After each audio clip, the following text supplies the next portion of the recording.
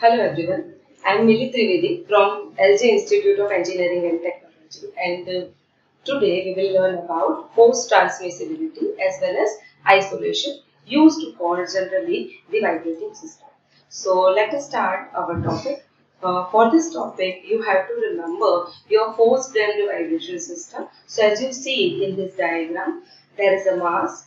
So mass is of any kind of machine you can consider. This mass is balanced on spring as well as the damping. The damping, in this kind of damping, you can assume any viscous damping or Coulomb friction you can assume. So right now, for our instant, we have to assume only the mass. This mass contain any of the machine having spring as well as the damping coefficient C. So as you know, the spring is contains some stiffness, and the equation of stiffness is force by displacement, and damping coefficient which contains the damping force, so it means it is force by velocity. Now in this case, if any force will tend to apply on the system and that force is F0 sin omega t, by the application of this force, any mass, this mass will move towards downward direction as you see in this diagram. Okay, so now let us consider with respect to the force application system, if external force will tend to apply downward direction, which is F0 sin omega t, the total reaction in mass as well as spring and in damper will be in the opposite direction of by the application of force. So if force is acted in a downward direction, all the reactions or the inertia will be in the opposite direction by the application of force. So here mx double dot, cx dot and kx, all three forces will tend to act in the upward direction. F0 sin omega t in a downward, mx double dot, cx dot and kx, all three inertia as well as external forces will be in the upward direction.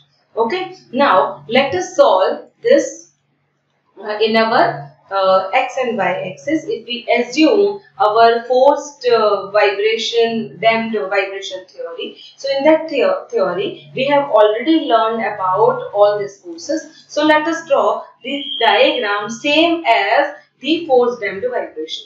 So first of all, we have to draw the F0 force.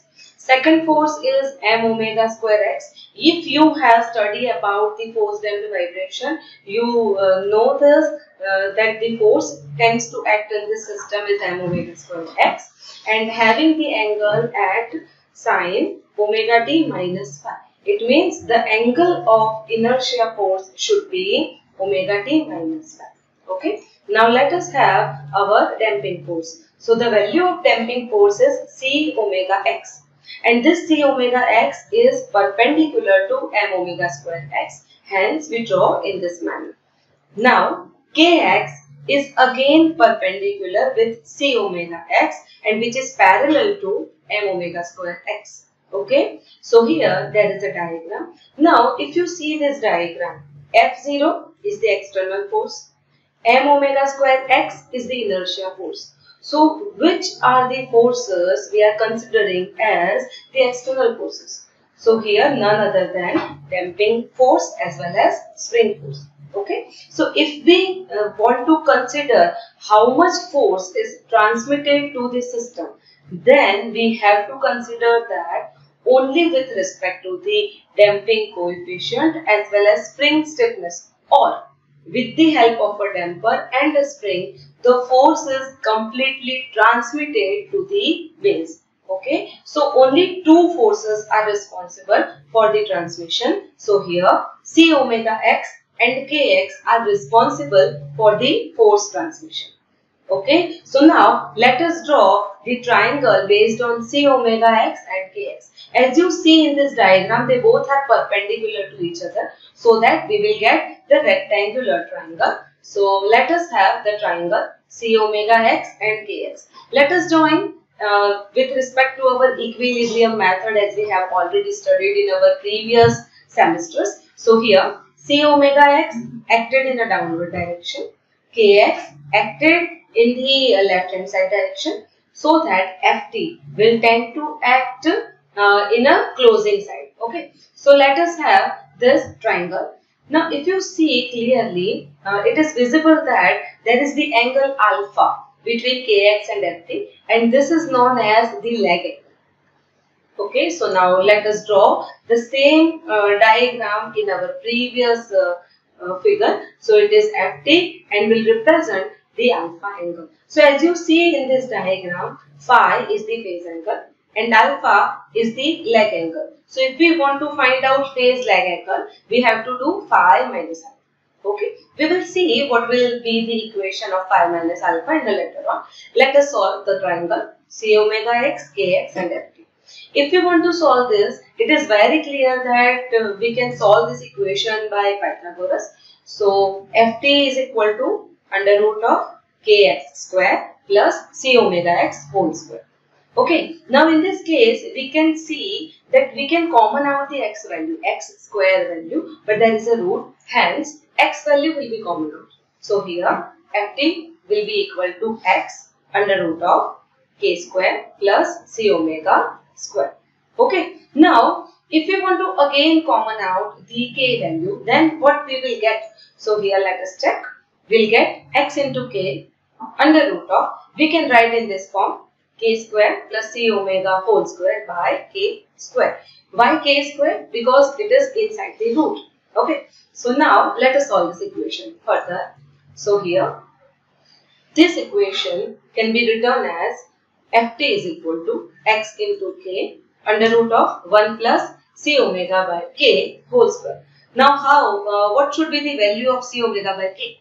So C omega by k we can write as 2 zeta omega by omega n, or simply 2 zeta r square. Okay, so that we can write Ft in another form also. Now let us solve this Ft equation and having a different solution for this. So let us have Ft is equal to x under root of k square plus C omega whole square. Let us put the x equation in our equation. So what is the standard x equation? So it is f0 by k upon under root of 2 zeta omega by omega n whole square plus 1 minus omega by omega n square whole square. Now this equation, this is a very familiar equation for you. So you have to put this equation. Now check this. In this case, we have to divide this by f0 by k. We have to take this. Okay. So now k value will be divided in the sideways. So here Ft is equal to f0 upon 2 zeta omega by omega n whole square plus 1 minus omega by omega n square whole square. So what did we do in this equation? We divide our under root of k square plus C omega whole square with this k, which is divided with the f0. So if we divide the k square plus C omega whole square by k square, we will get 1 plus 2 zeta omega by omega n whole square, as in this form.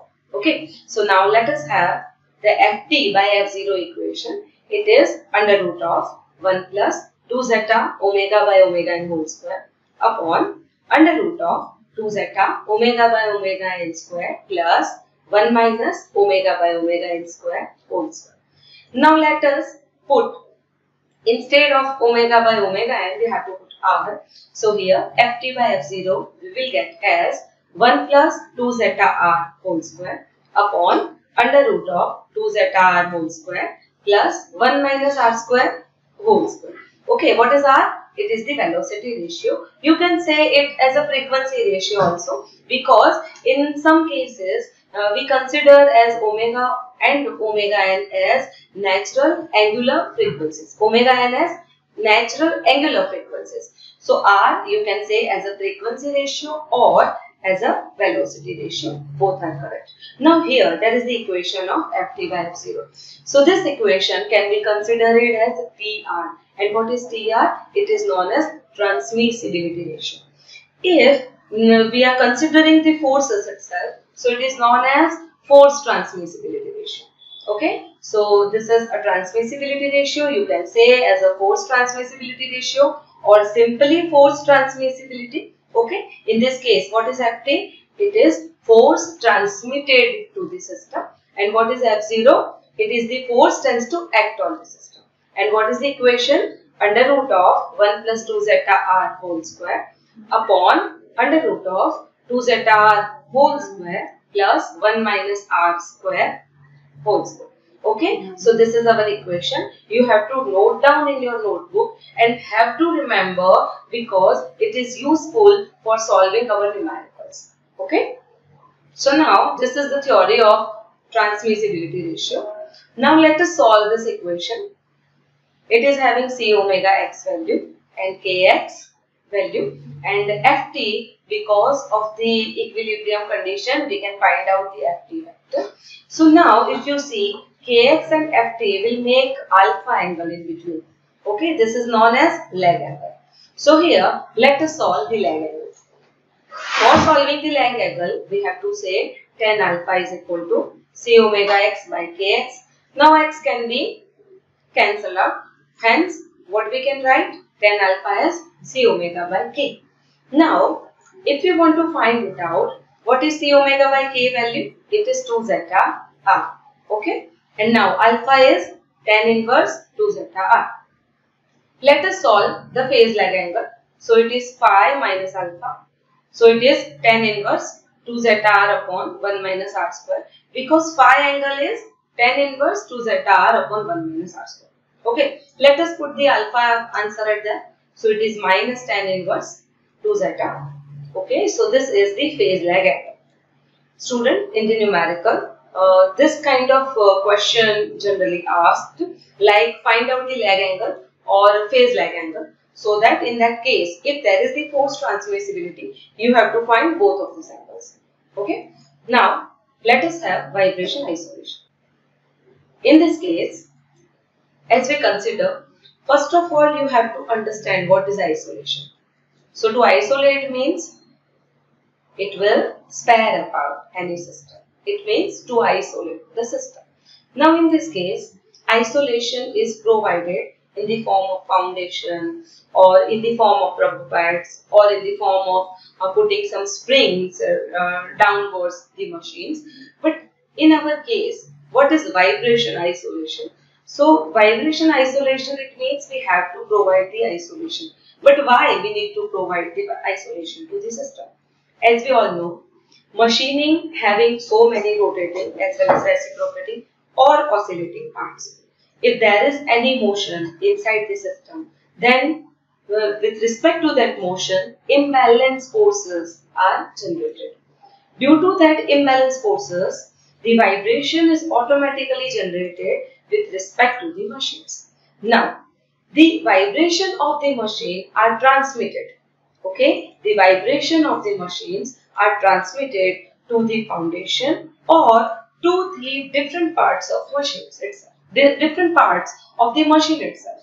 Okay, so if we do not provide any isolation to the particular machine, the machine will not protect at all. Hence, what we have to do, why we need to put the vibration isolation? We need to put the isolation to the machine because we want to prevent our delicate machines due to the vibration or the failure caused due to the vibration. Hence, we have to prevent the our delicate machines by the failure. And the second one, to prevent our vibratory forces generated by the machine. Hence, we need to transmit it to the base or to the foundation. So, for the transmission and for the prevention of our machines, we have to put vibration isolation to the system. Now, let us check the types of isolation materials. As I have already told you that we have to put the rubber pads downwards to the machine, we have to put it, and we have to put the felt material, or we can use the cork as well as metallic springs. If we see our mechanical and automobile system, we are rarely using felt and cork material because they are not so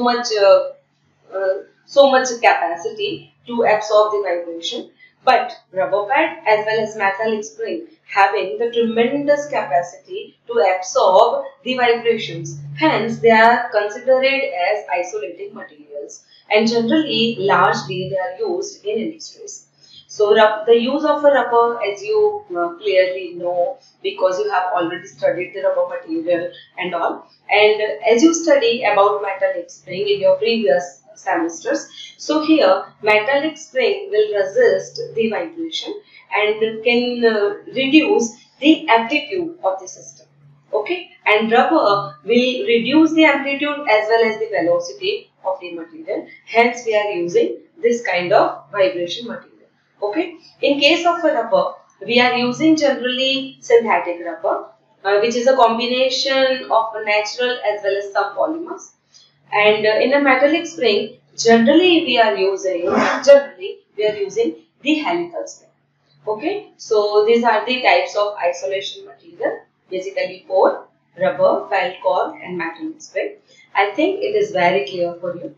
Now, first of all, you have to understand that if there is the external force tends to apply on the system frequently, it means if it is the forced damped vibration system, then what will happen to the machine? It will have to absorb all the forces. It means vibration is generated inside the system.